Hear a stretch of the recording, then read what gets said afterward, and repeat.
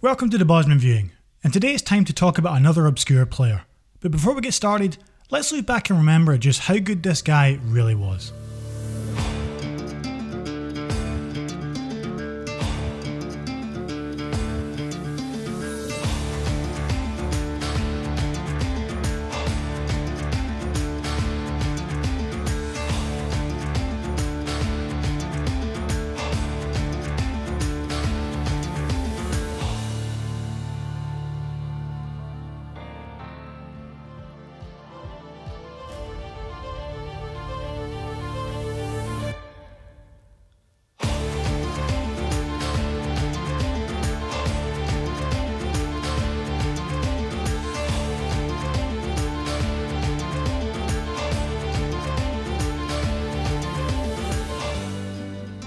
A skillful playmaker who could seemingly dance past players whenever he wanted to.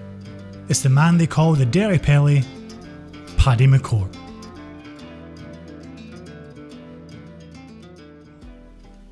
Born in Northern Ireland in the city of Derry, McCourt spent his childhood like many other kids in the area, by playing football at any given moment in the hopes of one day becoming a professional. This led to him playing for his local youth club Foyle Harps, when he was quickly noticed by scouts over from England in the year 2000 and was promptly signed by then English 3rd Division side Rochdale. McCourt was initially signed on a youth contract at the club and would go on to make his first team debut for Rochdale in 2001. After impressing in his first few months at his new club, thanks to his abilities and raw talent, McCourt was rewarded with a 3.5-year deal and finished his first season with a respectable 4 goals in 23 appearances. His skillful playing style began to draw the attention of a few Premier League clubs around this time. However, the following season saw McCourt pick up a few injuries and a drop-off in form, and after struggling for a few seasons to get back to his best, Rochdale opted to release McCourt in 2005, at which point he signed for League of Ireland side Shamrock Rovers. The club at this time was dealing with some financial difficulties due to the construction of a new stadium, but viewed McCourt as a necessary signing upon his availability, and he didn't disappoint. McCourt scored 3 goals in his first 6 games and would go on to score 7 goals in his 17 appearances for Shamrock, quickly becoming a fan favourite.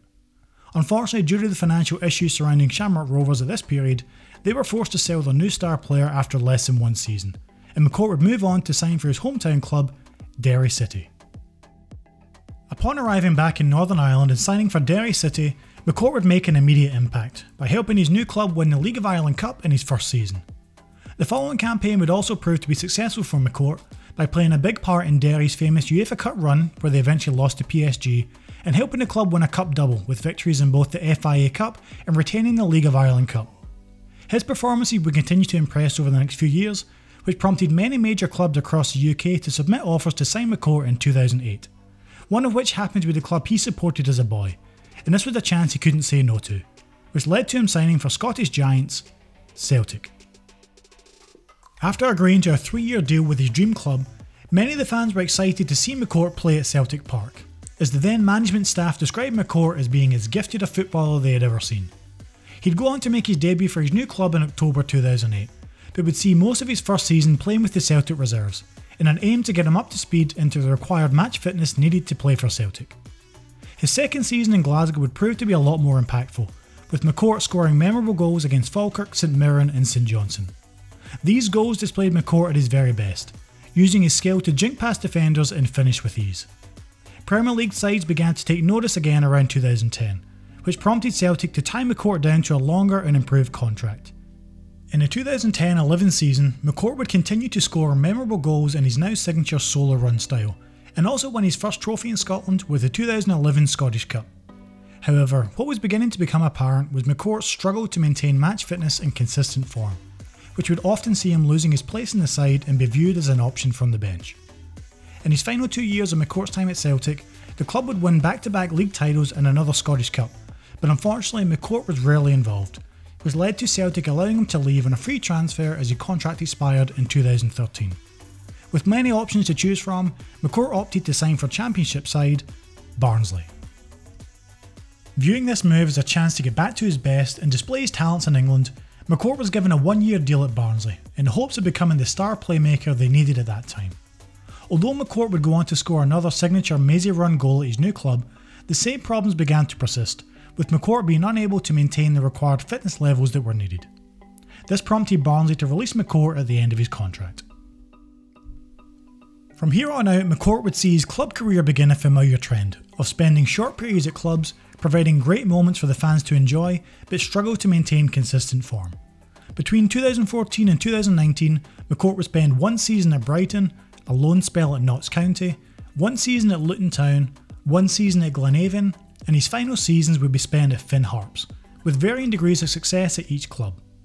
After helping his final side Harps win back promotion to the Premier Division in 2019, McCourt made the difficult decision to announce his retirement from football. Now let's look at Paddy McCourt's international career.